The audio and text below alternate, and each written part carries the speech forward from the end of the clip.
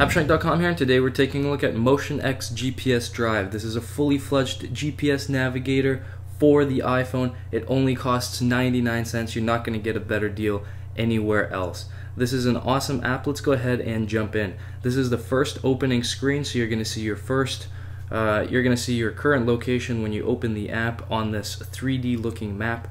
We actually use Bing Maps here, so it's one of the most accurate maps on the market. You're not going to have any issues like you do with Apple Maps, unfortunately, at the moment.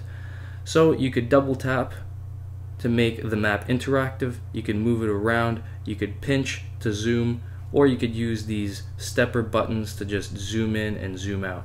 Or you could tap the current location button and it will center on your location. As you can see, this flag sticks around when you move the map around. That's so you could locate your destination and you could pick it out, and at the bottom over here in the bar you will see the address change as well. So let's go ahead and pick something not too far away. We'll simulate this drive.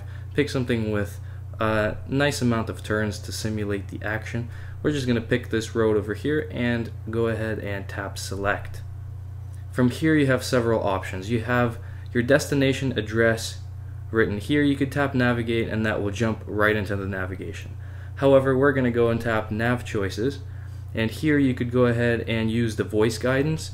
You get 1 month of free subscription when you download the app for the first time, and for the full year it only costs you $10 to get voice guidance for all your navigation, and you could choose to walk or drive.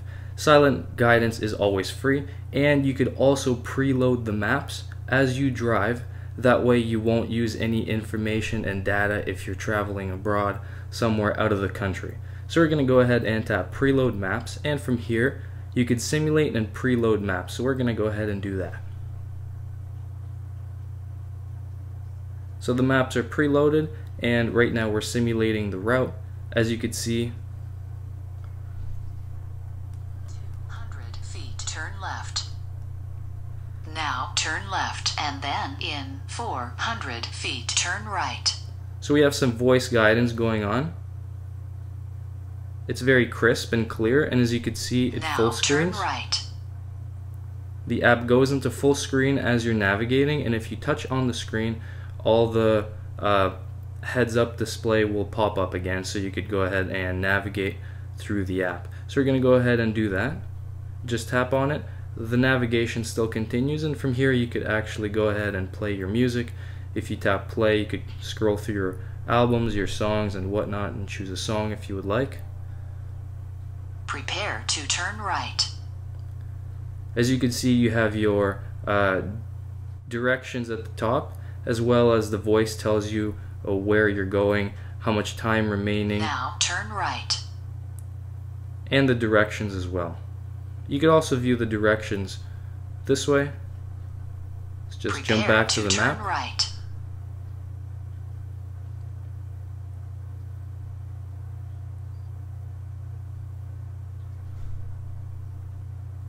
We'll just finish watching. Turn right, and then in 0.1 miles, turn right. We'll just finish watching this demonstration just so you get an idea of what the navigations are actually like. Now turn right, and then in 500 feet, you will arrive at your destination.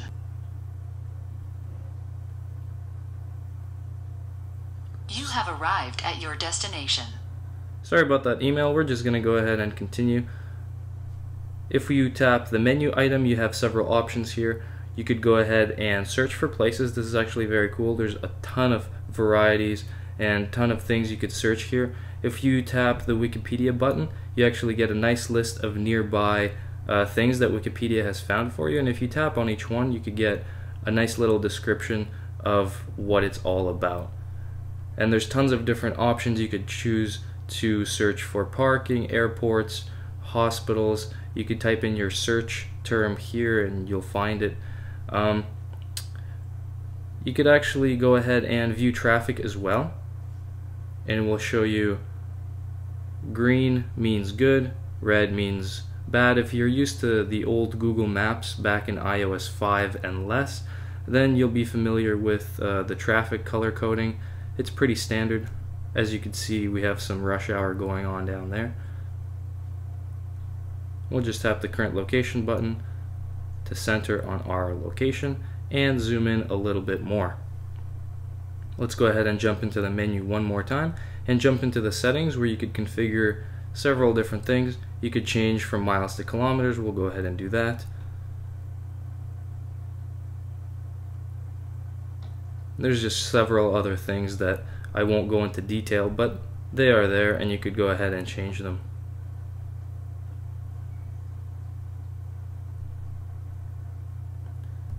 We'll just tap stop navigation and we'll jump back to the map. And just want to show you one more thing.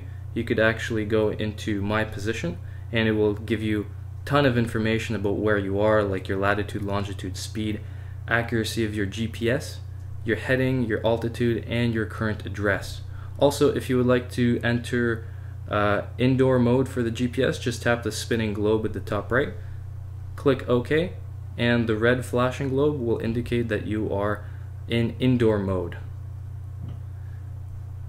We'll just jump back out of that and jump back to the map. This more or less concludes the MotionX GPS Drive application for the iPhone. It's one of the better navigation applications. For just 99 cents, you have awesome maps with awesome navigation. It's just a deal that you cannot miss. Go ahead and check it out on the App Store.